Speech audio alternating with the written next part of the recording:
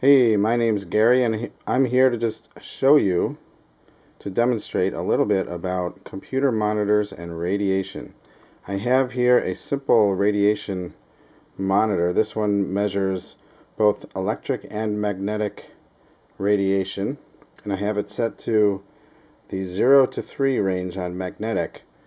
And there are studies out there, you can read lots of books about them, that talk about the effects of long-term exposure to magnetic radiation, and they seem to say that about 1 milligauss is about the amount that you don't want to go over in terms of being exposed to it for long periods of time. For short periods of time, no big deal, but if you're going to sit in front of your monitor for 8 hours a day, then it's something you don't want to be over 1 milligauss.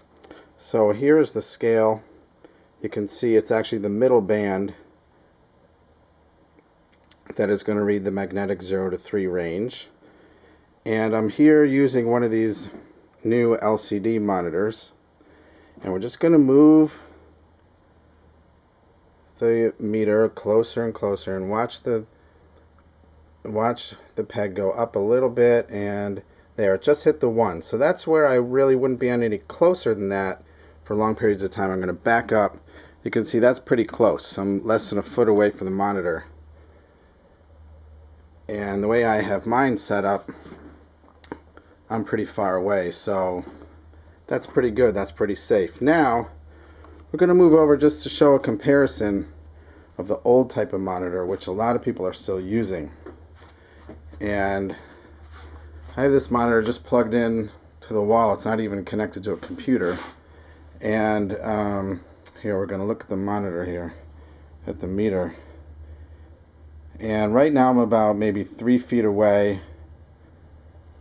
I'm getting to be, well, I'm still probably I'm probably close to 3 feet away here, and it's on the 1, as you can see. Now watch what happens when I get closer. Whoa, we're over the 3, and we're still pretty far away. And we're at a distance where a lot of people actually are and have their heads and their and long-term exposure, especially if you work on a computer. So, something to be aware of.